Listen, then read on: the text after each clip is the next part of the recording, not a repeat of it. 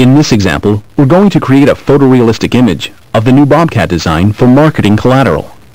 Using the new Render toolbar, we can open the new Scene palette. This palette contains a collection of scenes to choose from. It also includes scenes that were previously defined, and one of these will be used. Now let's adjust the lights. This is probably the single biggest enhancement in this area of ProEngineer. Notice when we select the light from the dialog box, it is graphically depicted on the model.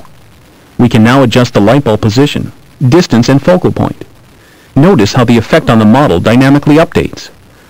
Also controlled here is the light color. If we change it, the model updates again to reflect the change.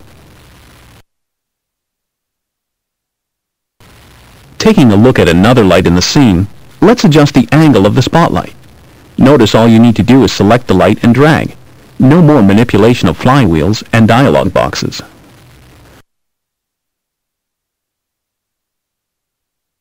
Finally, let's orient the model in a pre-saved orientation, apply some perspective, and initiate the render process.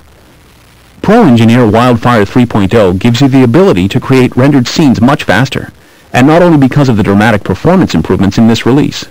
The scenes can be created much faster as you get a very clear indication of the effect of the lighting and the shadows it will cast. There is our final result. Finally, once the perfect scene is created, you can save it so that it can be used again and again.